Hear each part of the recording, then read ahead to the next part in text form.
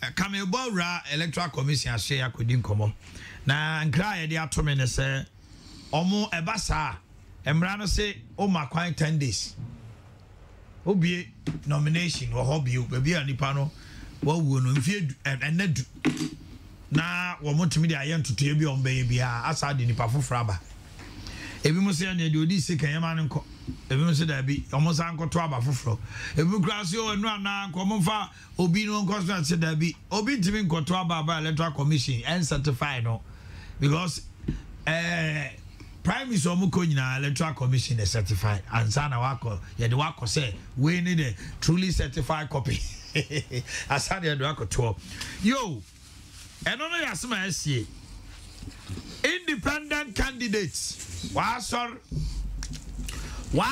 pa nanra bi mu file na brass band no ne ade chese koso ho be kwai de amanse broni nipa domo edi na chi ko file ye ebi mu so ye ni di de mo hwe no ya amanse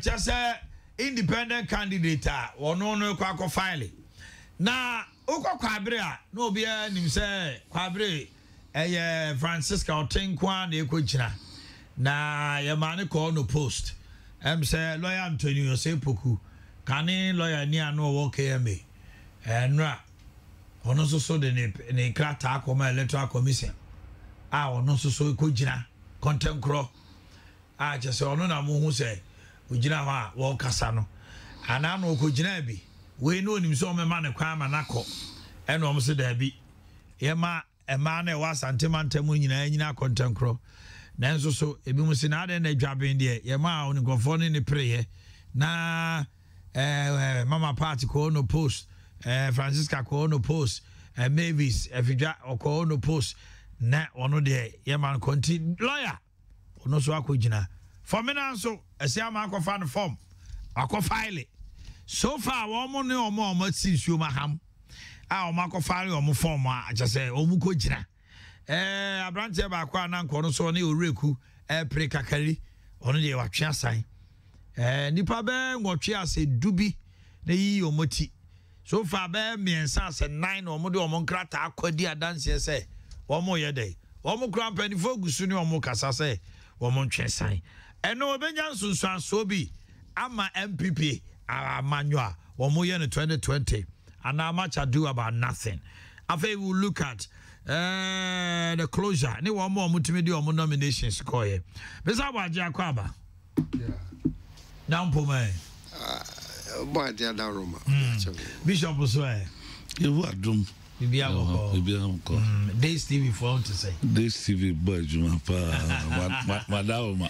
Adika for the issues. Odi open am 7 open. Odi on fa san ka di mfeli da o. Padas ya. 24/7 obenye bi agrama. Okay. Wanto. Anenti yeni komo papa yeni kan hwe the sad news that came. Just say, well, Betty and say, and robbery. Yeah, Casano Akran, so na Hot FM. I think so, or more content. On also, so we are could Trinity say show. Just say, I would yes, I shall say, Ebano. And Yasam Ketwa. You come nipa, Bakumi, etio, at one way. Now, shall the free Western Togoland in a moo, any, and no one 70. Dear can ebi mu kra de sobo obo papa ya okasa ya kofa aseba e dis charm of ofiso abofo say ne nsem o kan any bi na PP but ebi mu so fi say debi we dey have robbery obi an ko obi me fanko yen kan ni nyina mom Papa, Mammy Chill. Yo, my Mamicha, Namicha. You be show. Yeah, hurtful. And one, Mammy Chill. Mincha, Mifira. I know, Obasalama. Yapia, oh, lovely. I'm from my Santach Mambo, you know. My bros, so soon I service Kumi, then I'm so more crowded than if you down, Mupana, and Tiasa, my debt. I will host some pa, said the MP, then a driver, and then Crufa, no Mako campaign ba. I'm a rubber for to share almost so. Sana yet no day say I'm rubber. Now it will be an worker moon. Now no December wakanona. A mani petty my own Kessben is besides away of my MP. I said Mukana Mama or Manu Mayadin. Me person who cassa. Nipano can say Pia number of phone or kind, and answer what kind casa be in your Ghana casa. Omoma security agency non fasa quanoso. Ghana police for the Omcaso Bay na intim and cherry Grufo Mudisa Jumano. Omanhene Mama Moon and Naho Papa. Sir Omoya Amro Bafo. Marjorie now, Papa. Fissa, I'm Robert for Jessica. One time, Kumni Panosa or Mokakwa Moa. Nipa Marloco Quanwagina. And see, or Munkula true Munkula when you're quite beside Monsam. Omotatu or Mokam. And see, true now or to a Kumo. She a driver, no so. Wo jikano na wo fade sikano mo pedia ene mo jiji sikano mo jiji ira mo ja mo ko na wo hwa ade no mo wirem se obi akọfa nomination aka be bosumi mi nukura nuru na yekoto aba na okọ campaign etimu akọ kwa mu ho no area no assemblisi no na ya mawanwa eho intense sisa me road free Mfantsiman free ho eba winiba besi enkran kaswa ye no de Omanhene wo ba na jo a prison form fa ni agro every base half a mile be a prison for burial. Every half a bar be a prison for burial. Also, Freeman Kesimsa, ABC Kaswa. When him son we base, VIP bars back home, or 2 tube. I'm Roberts. What? What the Sen and said the Achim Modia, the Biaba. So, dear, the cost. I say, Omo. I said, Omanya, baby, do Muna, I mean, Muhammad, Omanhene what the fitted thing, you know, at that gene who no catch them, sir. Hey, a prison for bread, what double this as such a folk account. And what did the well, your magic wafa? Nobody shouldn't happen. A free to move about Baru of Fabu Bessie. One important for Babesi Mampany that crew Bolly Bambo Etia Bessie when she a press for Gina Quano so 24/7. Omuntim containing for a new for free Burkina. So one bay. So mutissimo. Na kwande dem bebre na press for burial hapa no ma be gina nchen we ya ani adara to do ewurewurem ti press for be hu aba so mu chesi no na wo ka no ma twa ko ewurewurem no ma robo mo press for bre papa na no die this Ghana for a pen bibi Sazuna Kepkus Priman Kessben ba yenso so what no ba bia ekwatisi ya yakum MP de me nta hunu amuroba frasim fosu ekosi Amansan hojo ode tafa hode bia hunu police bari adodo kwa bari abe kakra bi na onso hojo na wo pai wuremu a ho na yakoya MP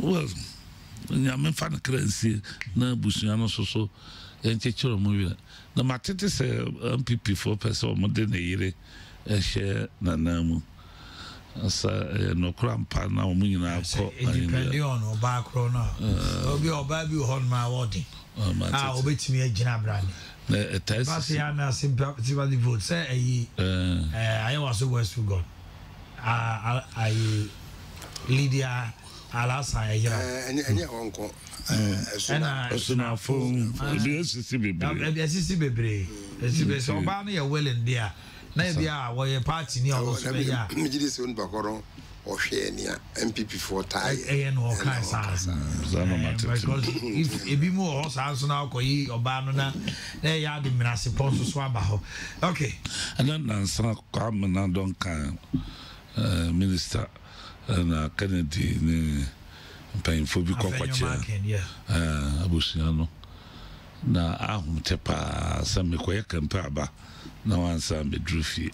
It brings this to mind say na Deputy Defense Minister Dero kase Ghana fo nyina ka ho ne yaku papa no because Mrasebe Jafo ko bioma no kase omu hia protection a Ghana fo yire ye kon etam brantain ne ma wo radio so ye but ye ku MP pe anayese akotaki MP na ye nyina sympathize na the first arm and the second arm of government ya more protection. Deputy Minister ya man the post see we man the post ani amano police ni odinachi and so MP DC police protection na so MP kaso omu ya protection MP koto ye ogojilo ato no aka akro betua Ghana for as ye MP4 prindo na ngaw dodo eno so odi kana abasa ji no kasa ye party politics ye mamu ha no nye papa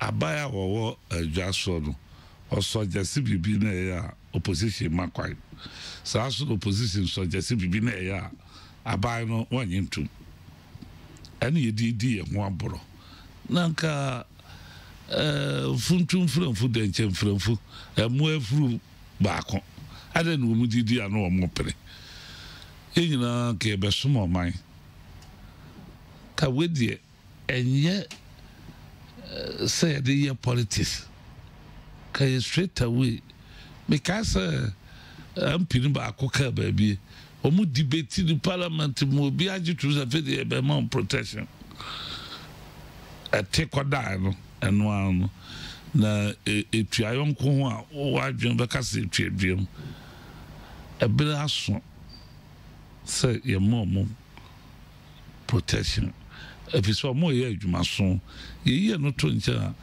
Omanhene saka no mo dedem no ka no ni bere wo ho so bi wu se wo da saka no ba pe no opake ama wo nya kwa abesna ko sa so na mo ba fo hu a obi se bibi wo ho enti at least na kaprisi ni waka imu a nka sa wo basa nkensi oni omukra betutu nka wo se ma broko a ma one shot pe wo se wo nyina pe ba biafa na ono wate front a wo nkura hwe ne driver ma kati echire tepa anti basa Ghana mpanyimfo speaker of parliament on Ansah mrado munyintum na yeah, more protection.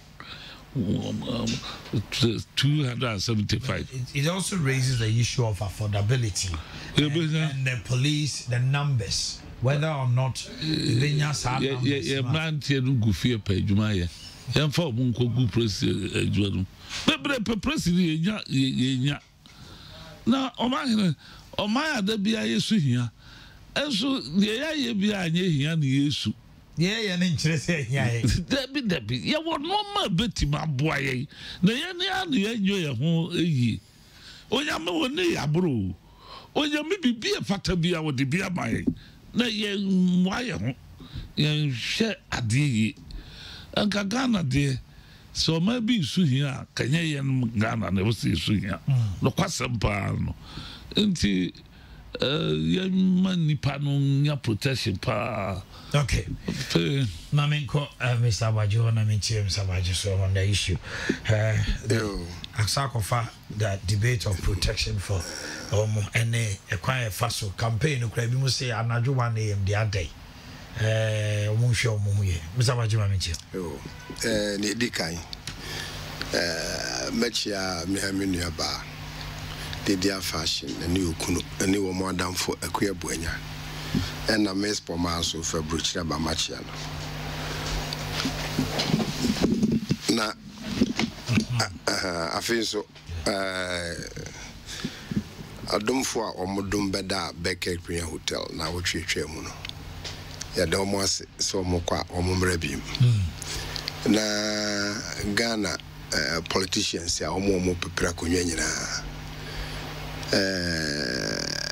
Mabu ambaso so munya botre na Ghana obeka se hihim dodo ye nkwa no gina omo nsem dodo nti omo ntombo ase na Ghana de wo da ema ye nyina na asma asi wo ekwan no ufiri mankasimu utumi join fosu kwan no ebekuma ase ho no krankro no bembe ho abaze ne ho na nemum no mankasim de a criminal for papa because of marketing no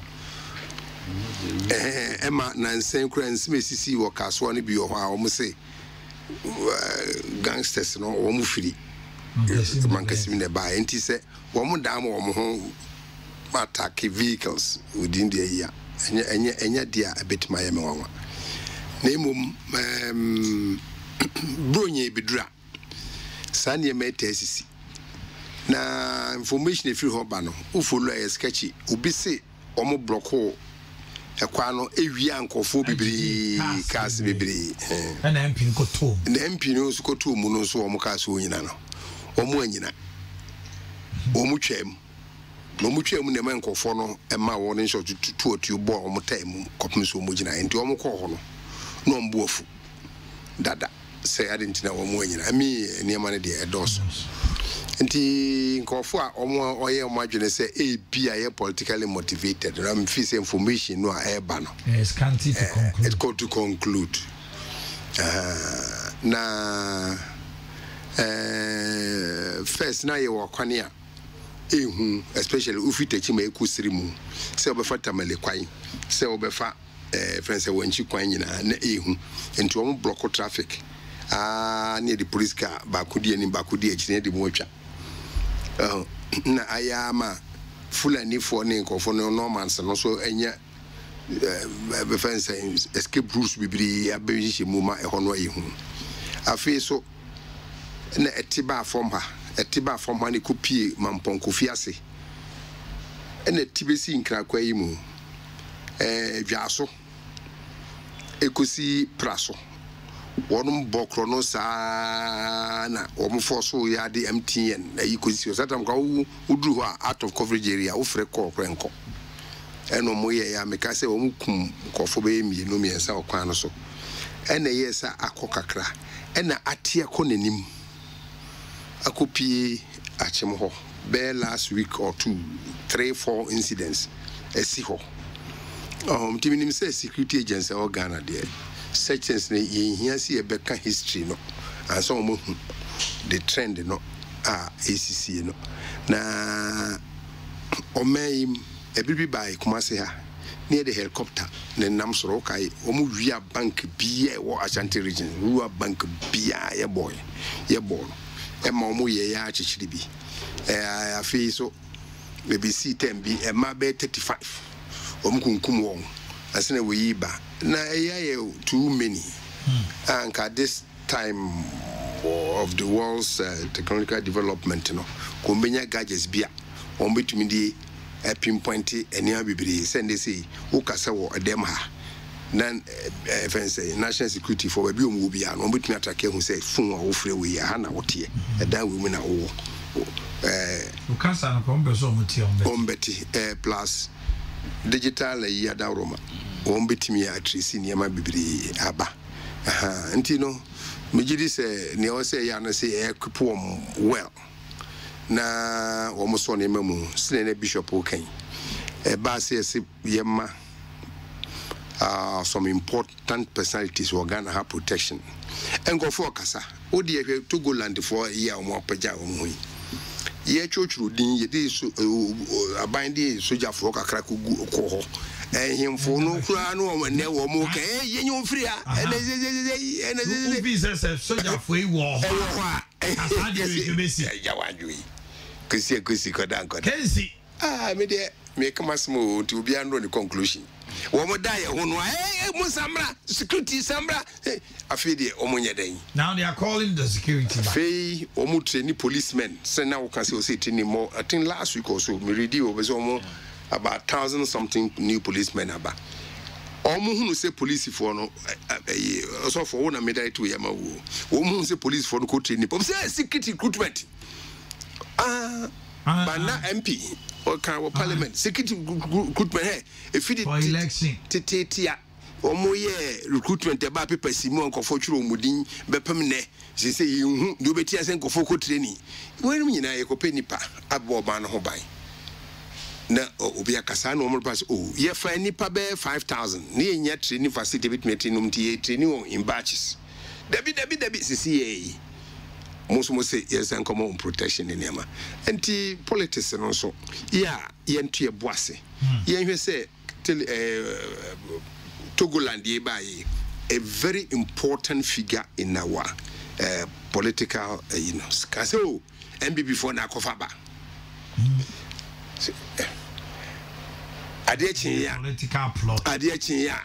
No Musa sort of parliament said the big parliamentarians, including as I don't I'm sorry, we cry no decision. And I say, some about women no ako benkrumu. Can we? The parliamentarians in parliament on the NDC side is supporting. So I'm probably go for by. Say, Omunye Bibi, and the party is there attacking the government. Yes, you. Omunako very good. And it's a now dance to these tunes for Ghana.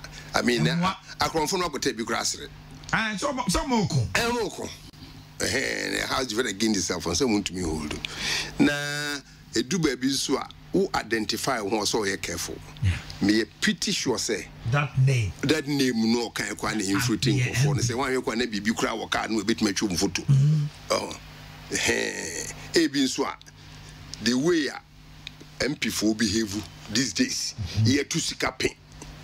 Ye bono ye dede ye ba ye be ye bridge back every bompata on namso no drubolga. Ye build a dam. Omutu omanum to be who say would nam now ye MP. Madam for BCB yare ho. Something day. Until Ocase Fabra no farmer or you say obonetry body. So omo chances. And then no pekwe bet na have seen ye bo. Banya ye kwakọ fale nema ye bo banya de na because you wona ka se fa bibra na obudwa ka se bi ni ho enti enema bi wo ha wo se ka bom je wo so so show my life no mo show my lifestyle na the way forward you know. But you think for now who here say your mom protection protection there why not because they say no political you monam can say e mo temperature na barometer temperature and the temperature, the political temperature. This season, no, so come. Bibiano, a connection with rivalry, bitterness in rivalry, no.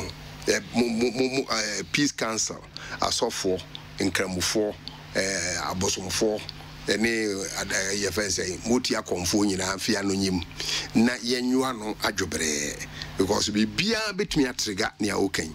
Na MPD, me want to continue human protection. Because I come in Chromata, police for no bob to a MPB, no MP for no protection. Obehu so mo long baton no ye de o mafunu sene no. No mo di o machi ne bi kura wo no ahye ne kra mo che no ayi ho no. No omo bet no mo boda ye ntoma wo. E de chire ebi e de chire wale telephone po ho o kote afia. O de kote chire ho si a wi ana. Obitwa no sa ya mi ka so obo potisi o sna nesi form e di nyina omo de protect o e ma ne ye nti omo ye say 275 nti we special call policemen be 500 on be rotate there be so to be 500 on be rotate for 24 hours no more guard o more amanko fo suro won kakra obi a obetuma ye mra se wo mehwe wa na se wo betie kutu to bia na betie kutu bia emu nutuo me agi atum ga na me boa MP fo ntu nye mrasa o ye so poafo obetuma ye mrasa da e free na ekro me hu se on ma bontin no nsia ye mo ana ye nchi nko na ko mrasa bi je fia se ye me nai 3 weeks se ye die good lockdown MP fo no nkofo be ye demonstration ba ko mienu ho e ho ado mu beefy up security. Okay. Yes. And then kokora unya kwakora ngudam. Enti enye den se ye betimi aye bibisa anase e wose ye bibisa. Se ne make dey me come from a softer angle bina media because nipa nkwa ehia.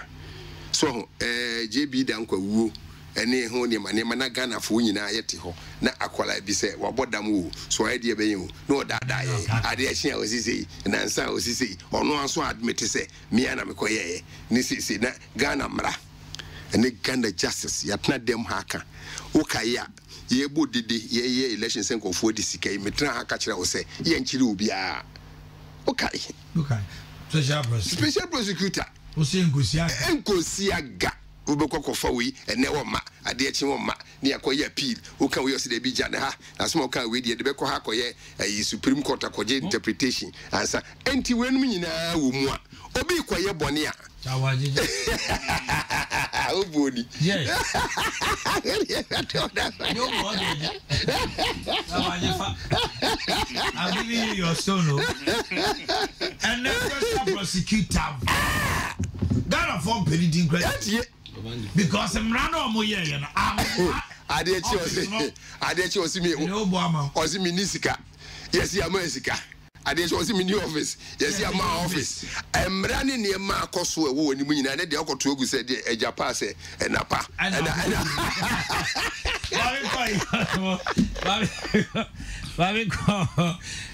Dr. Ansah, I'm sorry, we don't want those are internal pay. Omanhene,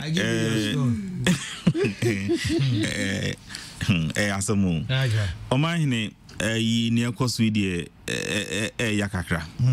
Our system numusumu ayi huhu kakra. Yeah. Na and also a season now. There was a time minimum so okay term way by contract killing. Yeah. There was a time. It was a statement from Professor Mills. He popularized it. Yeah, there was a time.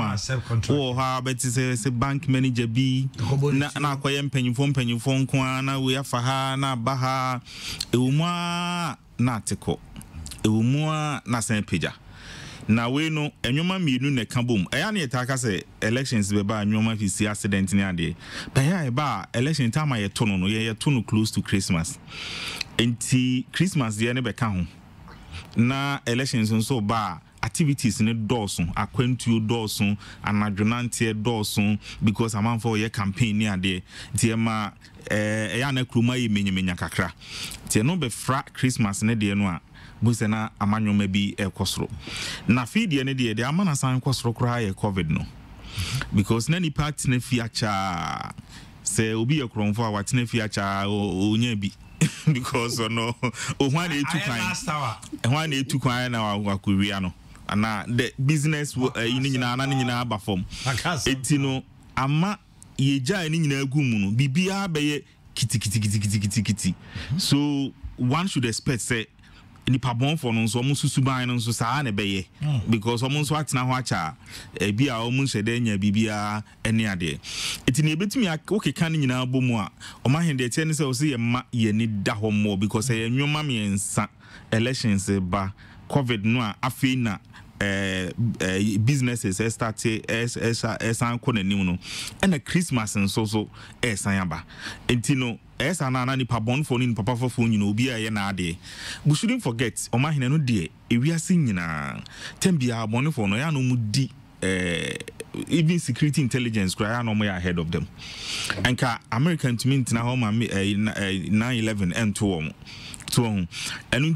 and I one thing about development is Omahene the more on my no na sophisticated issues like this robbery money killing and also bemubi ohwe ukoriase nyina my on developer na hotel hu sa anwoma no so more power ho ne na anu ya it is it yenu bia na so otonyuma America obi akoshutu no we sa anwoma ne taaba eba ukọ South Africa is even worse there ebimu de rape ni ade ne keka ho kronosam ni ade ena yen ha de no eba na ye press no so media no so way of reporting no ka ho bun say asamba akoba na say dia abaye o kada accident ebisi baby abun si etwa because I said no one some never if you have say we no report to Abasa MPB and Chibia made the BO baby abun say na report into you then you see a lot of them in the system but the bit me I can say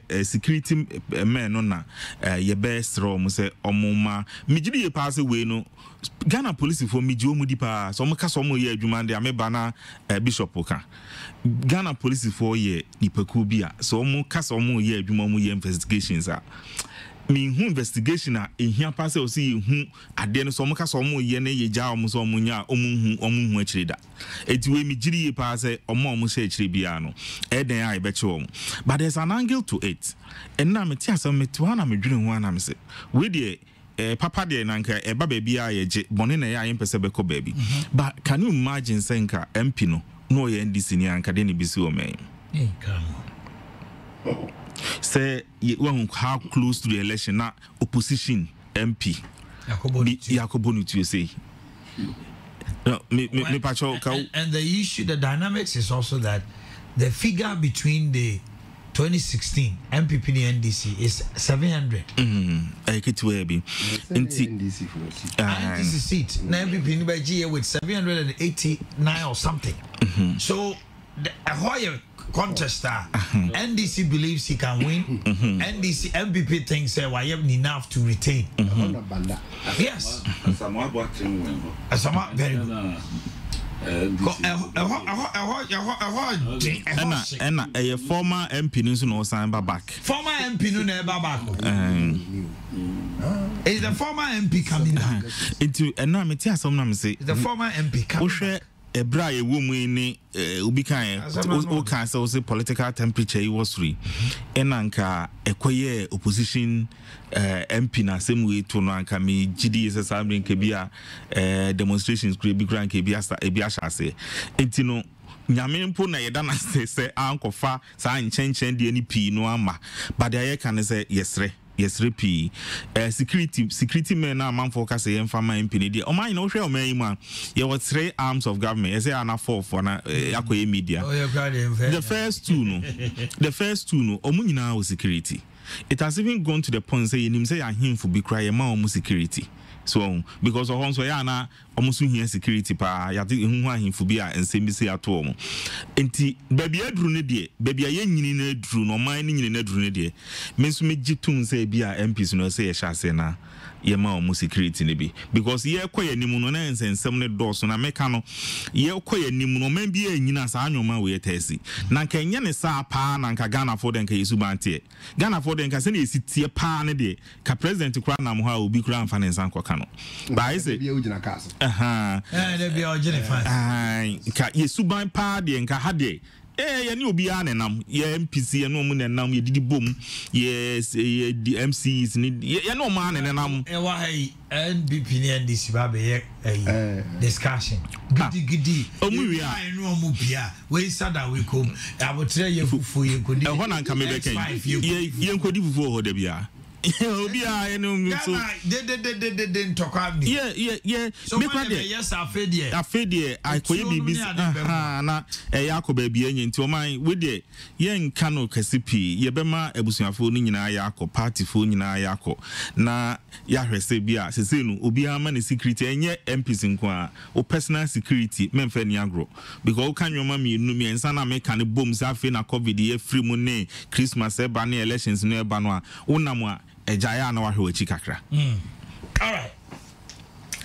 Independent candidate. Mama says if you baba. E won sun so se ano kwabre a file formina file be kwa file omo aka no asuka onso a file asuka so a file onu so kwa the former youth organizer formina the incumbent MP be kwa so aspirant yasi amananko wa file kwabre aspirant Bakum so hobi mu owura ku ho an Jai kakari kakari jai one file wanya jai wan ko kakari anko na no oye ikra kasai waje mu ai because of free krasenko oye ke betimi akwa because say kwa PC kwa ne ko represent ye wo more ho ono wanko enti no me ye be du so far be 9 there omo de akotum bam e won sunsu aso ma MPP e betime nya sunsu aso na say e match ado about nothing na danko kufa do buy wa kan pay say ono de independent candidate bi any wo betime aboa no ama na nisu ade hu na de ko 2021 yeah because obe independent candidate on say party bi ase ama party no nya dey entimi ene ntoto na oyi na nisu free independence pe na just oyi ni ho free party dem party ni mra no sa me kire ma me ntie the dika is the DH the dika nante and say be quiet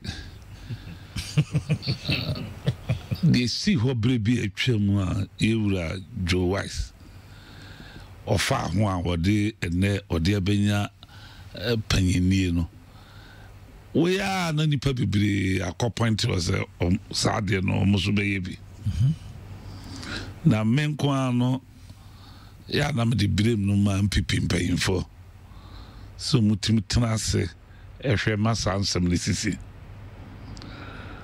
emra de mra so wa hye mra se ye de kodia ehun yan se koduru kwa mu ba bi a wosesan ujai omunyina ediso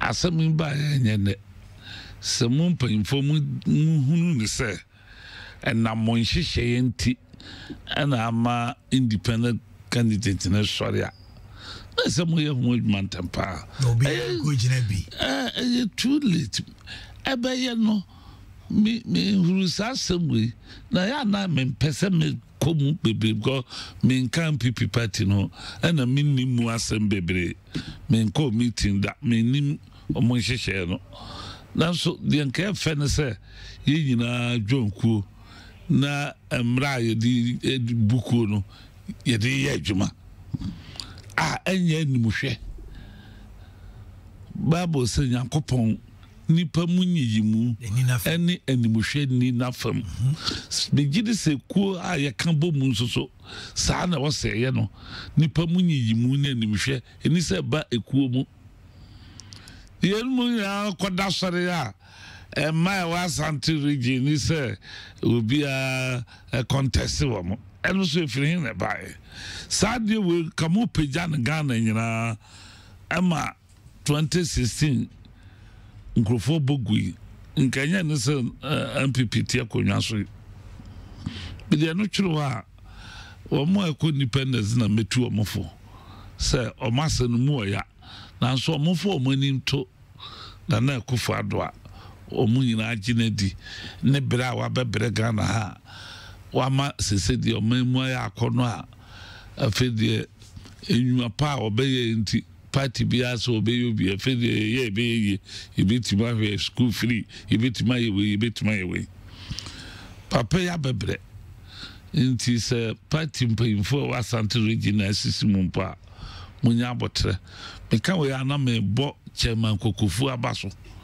se sa na ne de koyeye nanso odi na ni to mpanyimfo anim ore draw ya wanko independent eni owani munyampa wo MPP boss MPP ekunum owani munyam ade a woye no abufu ba abufu danko na Aboagye danko mekanasa pefe se Asante region han woko independent emwa if you say obelusu eye omuye dua ebia ba ko bi ne benya baby na ko independence na ko lusu a ene na mpemfo be se bieku akwani abetano no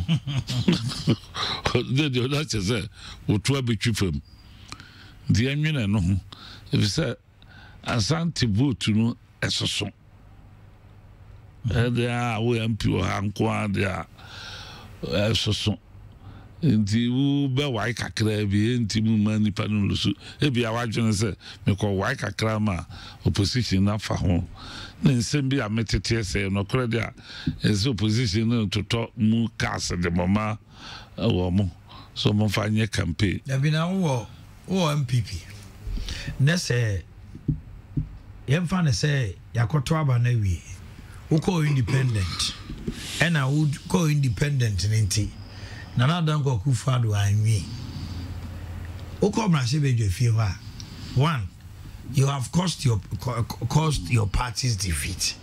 How are you going to relate to, because Obi said Joe Wise here 2008 or 2004 now 2008 and a party in Owusu here or no call primaries and was here no yeah we mama you know call say we the one crowd and no sober. Joe Wise is the only surviving independent candidate 2008 omuti ononko because ono ko no ba in the name of the party bill when you independent or joining party just go on ko ntimi nya ba bi nyina eno ho na mehwe se ebinumo ehwe se ombefa ho akọ na wotwi mitete se ebinumo ko fare abo mo na omo hyehyɛ MPP ntare nti abo ebinum chiri kokko edini ma what's the party wumpe undi wo mo hyehyɛ so na akɔfa kufu ado t-shirt akɔhyɛ amo de amo ba hanom de kufu behind the back wrong enye so mu obia enye we asukwa enye as asamba they also ko file yeah they are no owura kufu ado aba be jeron say and they are doing formal we are onye mfama no nti eyesa ahumte party mu nyina na ma join se mistakes aba mu nyina mo ntere mu na mo hyehyɛ ne yi ya da ba ko na wo de be ye bibi amana ye koba mpanyimfo no hu mo mistakes me gidi se next time round no omo be ye hu adwuma yi na ntimu ma se party na yi nipa akɔfare ama no ya wo gina party ni dim na wo so me ko independent wo so me be gina party ni dim ye nka no ba bia ama no nyeye wo chiri koku a wontimu ni ni ma e ma no nyeye so wa to ho a ana no ato ho na okɔ ba bia okay na memra Mr. Bajo Sabaji yo me video free kakra national science and maths quiz make ho asama kara I present for there be me quite sadelo see a toss so told me no there be a kwa na free but me congratulate two boys no mo ya de pa so fans bear 5 times now what this second second ya di ba ko in final second yeah almost doesn't count. But we are always the first or with the first in tea. What about we are this good. Some uncle school or crank me would that.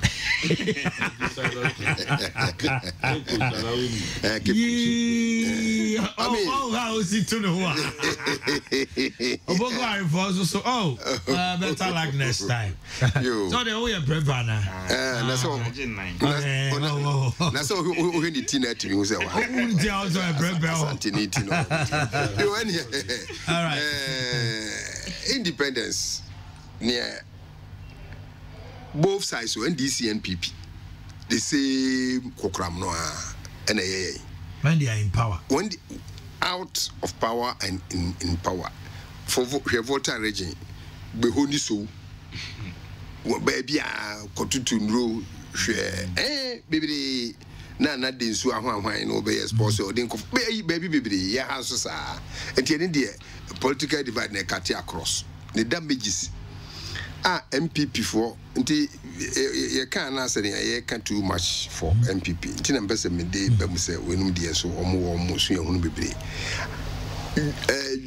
juma independent dey di MPP no kosen ko mo ti say independent e back cross no mu dwane oh and so no ye fun boni nim smasa yes so parochial interest no it's hard time say one mo de emra ye faso yi ye parliamentary candidates ebe ye djuma ma I look more modern emma party supporters na ewo form no any greater part say in who become their parliamentary candidate. Okay. As it is, could you still believe we say nanu ya to obey? Skanko fu enkofo nyae yesika omutua nyae because of a polling station meba delegate you know executives no be makwan e ma wa begina bi no omunye nim so mko kwaso nti ye mani pa nan enum kwan a obi abetua sika momanya bi so the bulk of the supporters na ebe to abase say no wo mo enjoy bi o obi tumi to one vote 5,000 50 million OCDs so na obi kotua sa sika wenum nyina awie na se office enye fairness ene ba mu a ne be ba ye de be independence nti ye encourage here the last time wa Akufo-Addo koye he needed only 6,000 votes and could 50 plus 1 4,100 udi me say about 60,000 votes 6,000 na enkoko difference no etwam 6,000 shaba ne nkofo na ama omare yensu nyansa so quality of MPs echo look at the leader of NPP enye chairman sabunsunko efiri the former minister of finance no gina homa you know JH Mensa this say quality we free na for we free and afraid e bedu ba bia obeka say parliament e ko na ko bi university for frontier per lecturers who uni PhD uni doctor uni we ko ento abama that was the criteria but we ko ho mun tim perform and na party hierarchy no so punishment ye demand ko for mu ko independent ma party ne ba form no just kick for the kid blues and kid gloves you bottle okay ko bi kwa na say yini amana kwan there be e hokra no okwa amana why popular why famous look at former independent candidates here omukura appointments even in this government offer me bwana enti encouraging makoton me ho say ne mi nkobi onti ayi bia ba ye de be mame MC for Wukumase. Ebiko independent. By no also mekosi ye to ye pacha adechi near the MC secretary near the amount. So is another ploy for some let that be obefro no akosoro catapult no to the top. I encourage your party no.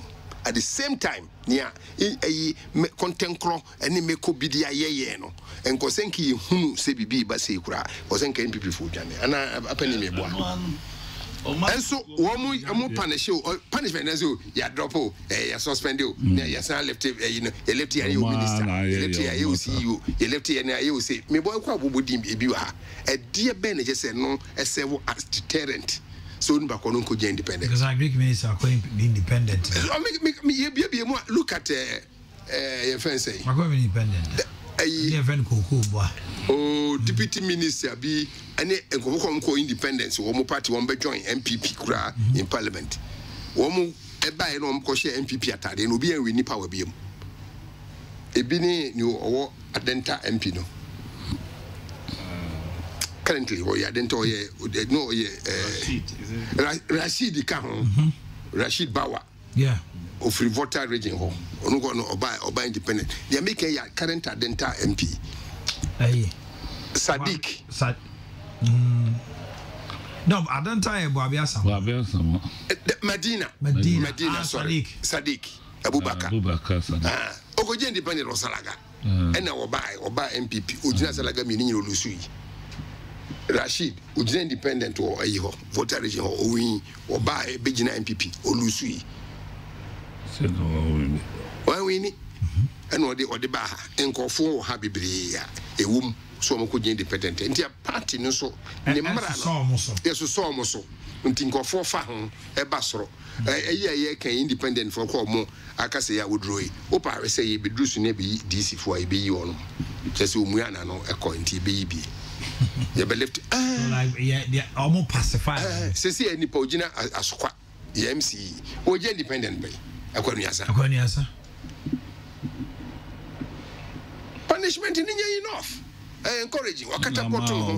Abeton because obey independent no party executives no omwafna and a party executives so every ye party mraso oni pakokra onte ho oma party meeting da obaye hu chairman hu organizer yes be wuram na executives no ne delegates na akwa na se fie delegates wo musuku kwa so ne agini pension obaji obi sika hye ne botom no bu okra omo de ukọ na afe no be so ne be kọ na omo pe bibi no amfa ma omo si ebetu oh na ye de bia yo se no omo ko hwe obi a chairman fo bi ha omo betu de bia omo de yiba e ba de bia be gira e ba the about sound to say selfish interest no bebre and wo ho chair party no do e do ho chair party no do to omo aso na akoso we na mbem so omo nsia Krobi wo kwan so efena santenka na yo. Debi wo fanye kro, be de kro ni din no. Efena santenka. Asantenka. Between Adam say asantenka no, ohene sim yen ka bi na asantenka. Debi ne be ne yen ka bi mu. Na kro de ho ba. Yeah, dey say asante ye kai. Na me ntwa no wo fo mu kro din na me de yiwa. Enti ene de no. Mami ko Dr. Hono Doc. You show the dynamics. Is this ebetimi aha MPP presidential vote so betima te and I say enya susan so bia wo mo so. Now Mr. Aboagye about the kind of punishment they ma omo kono. They treat them with kids gloves. I feel they even pacify them with positions. It strengthens their arm. Mami Chew.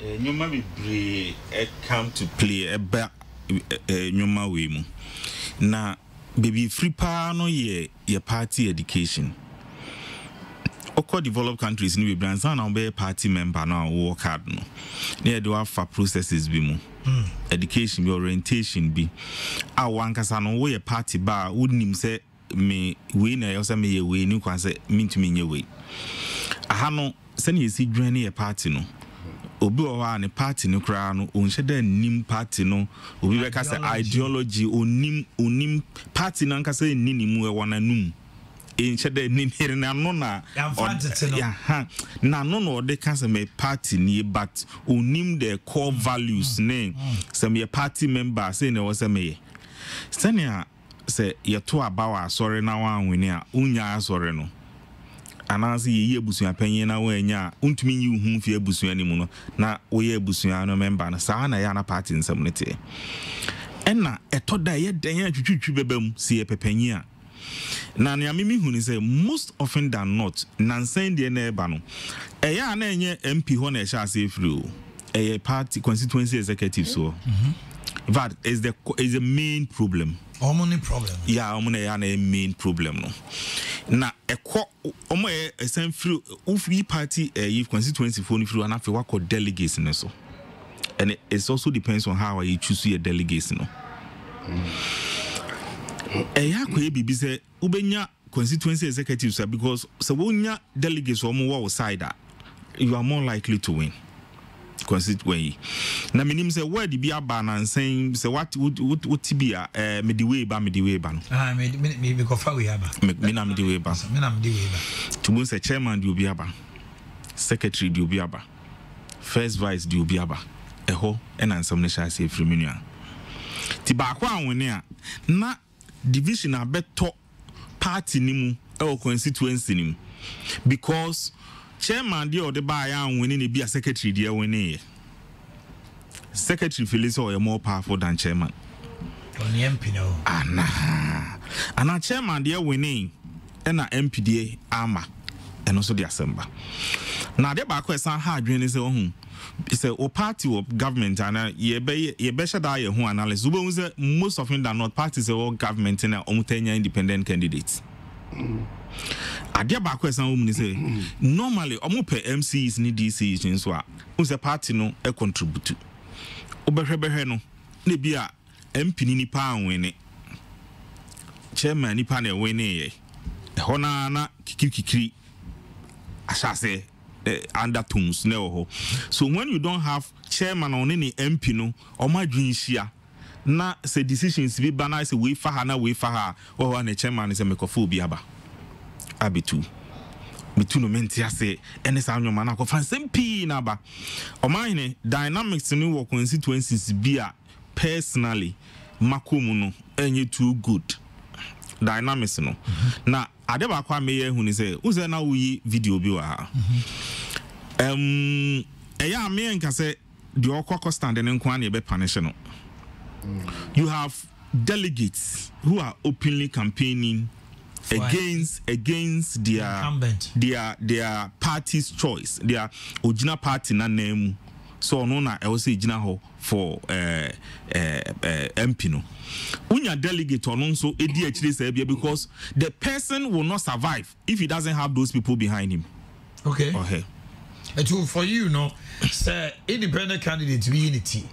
Na delegate our constituency ho enso so kotudi na chi a say wo twe independent candidates na so a so delegates so several as a deterrent unim say tie yes enso so ya mo pedodo there be me the dynamics ne ba me the dynamics mra no nye eno kwansa delegate oyi na nim so support we na motra se na nim no dia na mo dia aye no ensa mo twe na so o tie but constituency bi wa ha Ansah ye be left ban on campaigning but obi niti ekoni delegates ni bi ye meetings ni ade ye suspend one ye be ba no mete ho enkofo ani abre e de akoba bia se enye se obi se mo monto MP no nim oje onim se sankofo no mo monto ya mo monto omo bobodua no I remember bobodua no kai constituency Omanhene ya mo monto ne kwasem ewo mu ni se ubenya which means se u dimra na ye adwuma very good oyi wani nkwa se band so a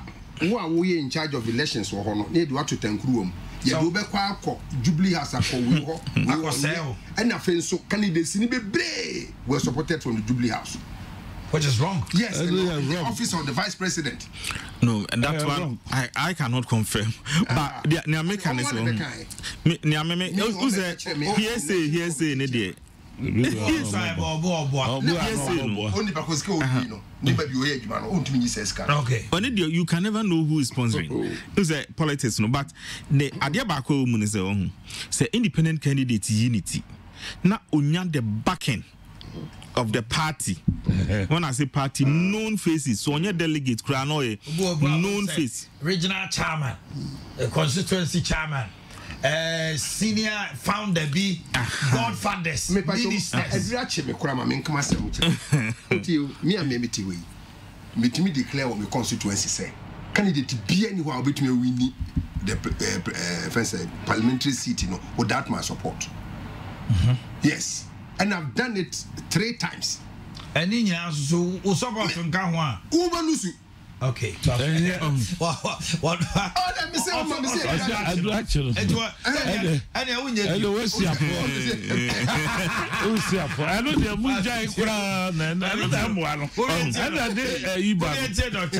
It's a hopana problem, if it is a unya candidate, independent candidate. No one need to say party because Ansah obey independent no party.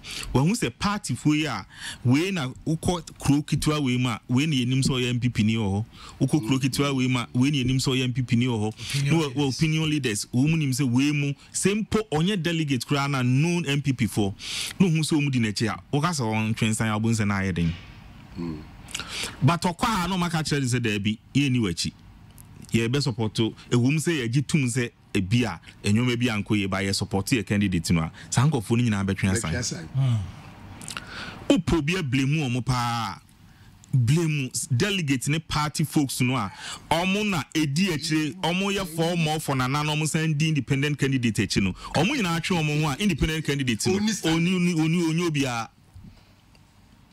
If you are a proper party member would you say you're a party member now we orientation say you're a party member now could independent candidate achi I said why young quine we no sense you gum. It's almost an you what's then? One I will say what dear no.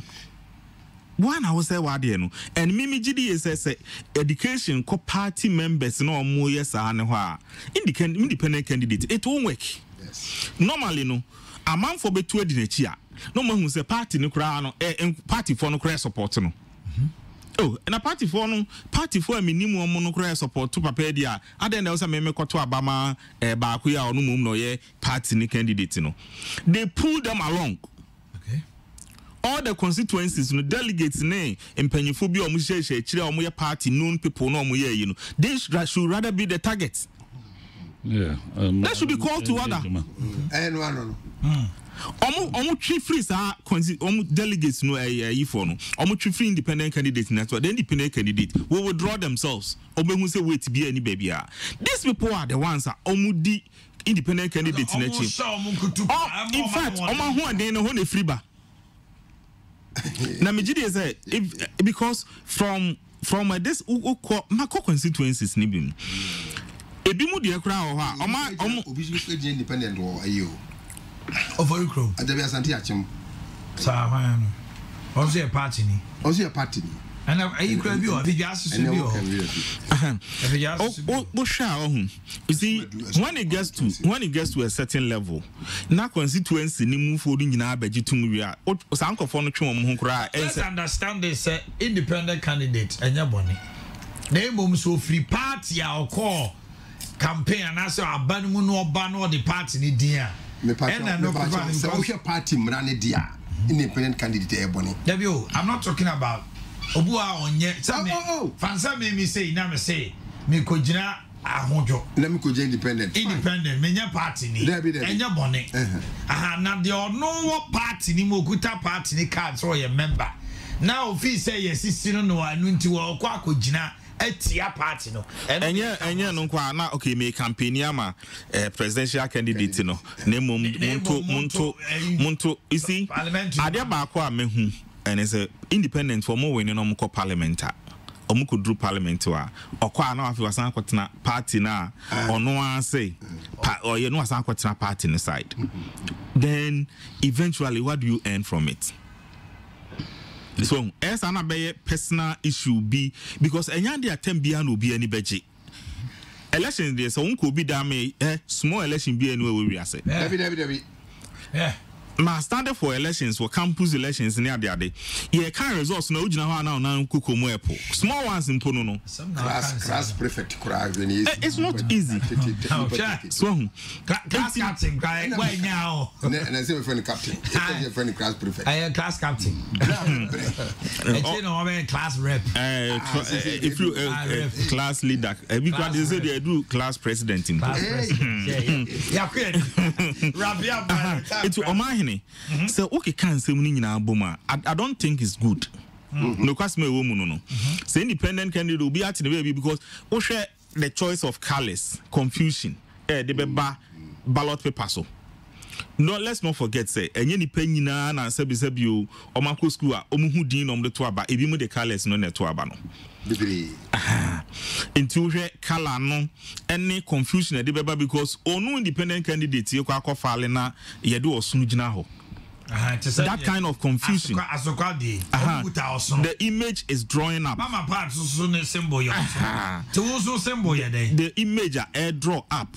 And the confusion it will come. Ubia sebi na onse the anima kinkenye on the ballot paper. Any a bit me ama vote kra say ni ade no a. Who says anyo manata de vote we say ba. Because unim say o presidential candidate baby odano e ya na ho anso na won so say numbers ni nyina ya won so da ballot paper no so.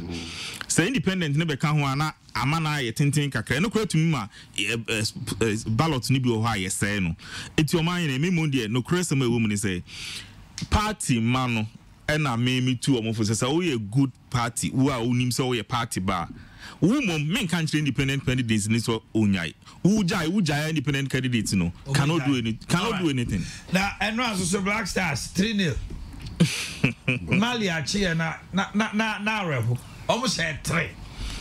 You coach yana. I coach the 11 was ya pam no has ya pam no go office ya pam no kotoko apam no ni edne national. Asem what's mine? Messi Obia 11 was apam no has folk apam no ash gold apam no kotoko apam no any edne national.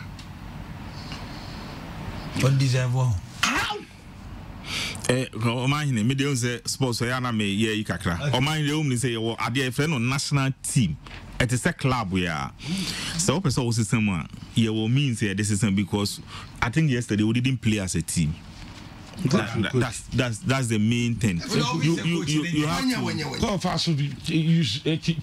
You have to introduce players. Any awesome. You have to introduce Chicago, you do some change. Track record. Sikadi, Makachopa for research. Sikadi, who catch one that you will maintain a call. Why? A walk or call wise. A go fast and buy. Who free hop, or buy house, or go fast and buy. Ice good, over 2-2, or back to in 3 minutes, 2 players, 53.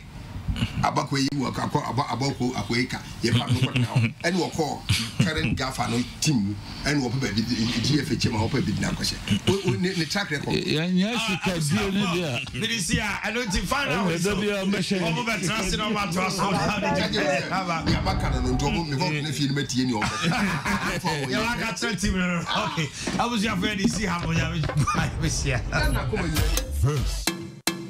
Amansan Tie